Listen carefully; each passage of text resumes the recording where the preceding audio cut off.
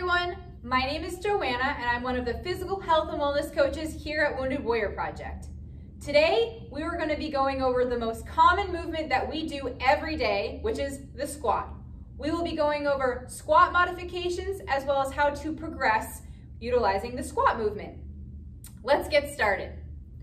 Before we begin, we must establish a good solid stance before we even begin the squat movement. To get into a good stance, simply have your feet wider than hip width apart, or they could be right underneath your hips, or they could be a little bit wider. Again, it really depends on the length of your legs and what's comfortable for you.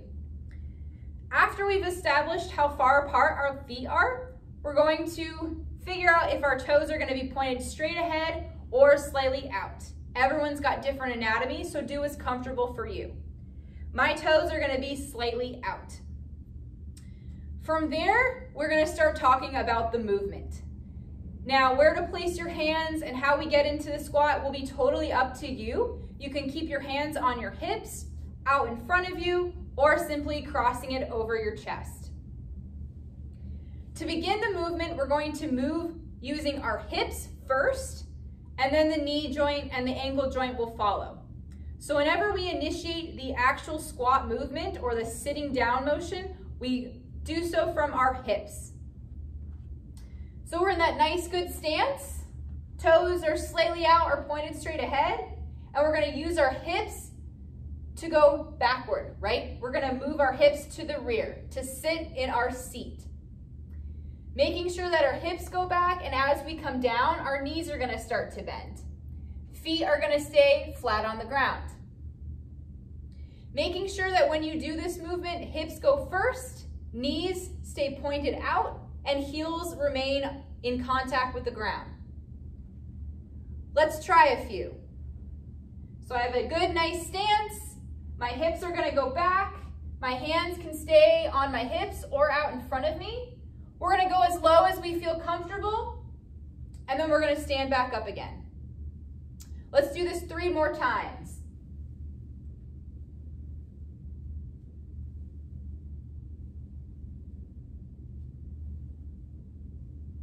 Awesome. Now, one thing I want to note is when we squat, we want to make sure that our knees are staying behind our toes, all right? We're not jutting our knees forward, which is very common. We want to make sure that our heels stay on the ground. A good way to tell if your heels are on the ground is if you can wiggle your toes at the bottom part of the squat. So make sure your knees are behind your toes. Make sure your heels, all of the weight is on your heels and not on the forward part of your foot. Another common mistake that happens with the squat is as people go down into their seat position, they typically want to cave their knees, or their knees are very weak and they come in. When we squat, we want to push our knees out. Now, everyone is different mobility-wise, so you may be able to only squat halfway down or a quarter of the way down, which is totally fine. The goal of the squat is to get down so that my thigh is parallel to the floor. Now, as you can see here, again, my knee, if I were to draw a straight line, my knee is right behind my toe. That is solid form. Make sure that when you're in that position, your chest doesn't come forward. So we have really common habits of when we squat, our chest comes forward. Typically, that's a lack of core strength. So we want to stay nice and tall. Again, make sure that your heels are on the ground. Make sure your hips are initiating the movement, not the knees. And make sure that your knees are staying out and they're not coming in.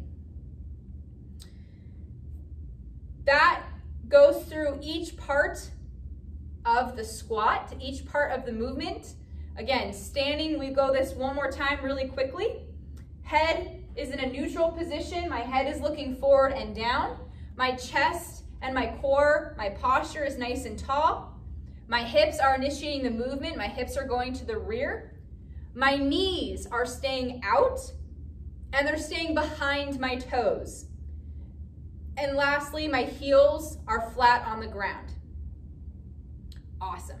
Now, if you've gone through these movements and you feel like you're stuck on one or a couple of the movements that we just went through, or some of the joints, there are definitely some modifications that can come into play.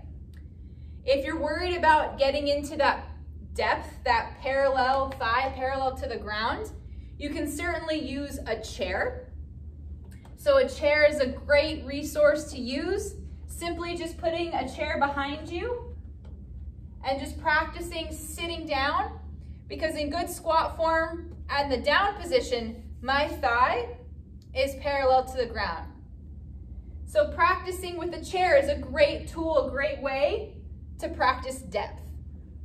You can also use the back of the chair to help get you a little bit lower, so we have assistance here. Especially if you have balance or stability issues, it's important to hold on to something and progressively get further into that squat depth.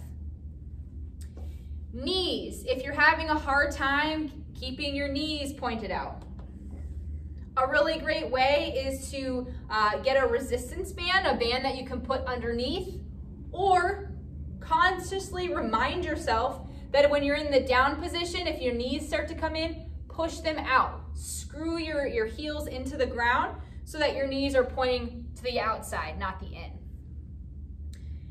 If you're having trouble keeping your heels on the ground, so every time you squat, you feel like they pop up, take a textbook or a simple piece of wood, place it underneath your heels. So this way it gives a little bit of a cushion for your heels. Like it's risen up from the ground so that you're able to squat easier. And then simply squat with your heels raised. That takes some of the stress off of the ankles. Posture. If posture is something that's difficult and it's really hard for you to keep your chest and your torso up, take another object. It doesn't have to be a weight. It can be literally anything, your cell phone even. And as you're squatting, if you feel like you're coming down, like your chest is falling to the floor, take this object and actually push it away from you. Already my posture is really nice and tall. So sit down, push that object away from you, come back up again. And then lastly, we did talk about balance already, but if you do have balance issues, grab a wall, grab a chair, help initiate the more stability portion of the squat. Keep yourself stable, only go as low as you can. You can definitely go lower than parallel, so if you have really good hip mobility, you can get further to the ground. But the focus here is to keep the thigh parallel to the ground as the ultimate goal. A couple of quick progressions to use. So chair squats are great for starting out if you're working on depth. You can definitely add weight to any of this at any time. But the rule of thumb is make sure that you can do the movement successfully without weight before adding on weight. So we don't want to progress too fast, too quickly. We did a body weight squat. We can do sumo squats. So sumo squats are wider than hip width, and they're just more of a wider dynamic of a squat.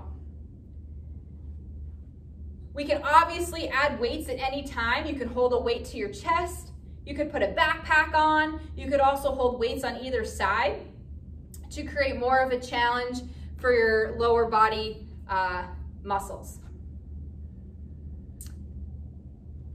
Last but not least, a challenge if you want to get the shoulders involved is an overhead squat. So simply just putting your arms up and going into a squat makes it a little bit more challenging because now you have the shoulders involved. You want to make sure that your arms aren't coming forward. They're staying as far back as you can. So with any progression piece, you can definitely make this more challenging by adding weight, doing more repetitions, doing more sets. Very easy to add and subtract things as we go along with the squat.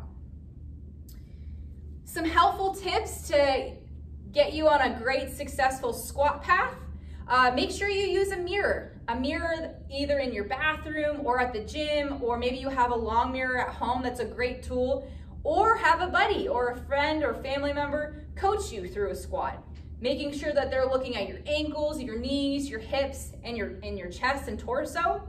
That's a great tool to to utilize as you're going through the squat.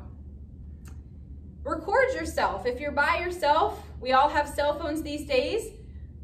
Take your cell phone out, set it up, actually record yourself. What do you look like when you squat? Last but not least, always go for quality over quantity.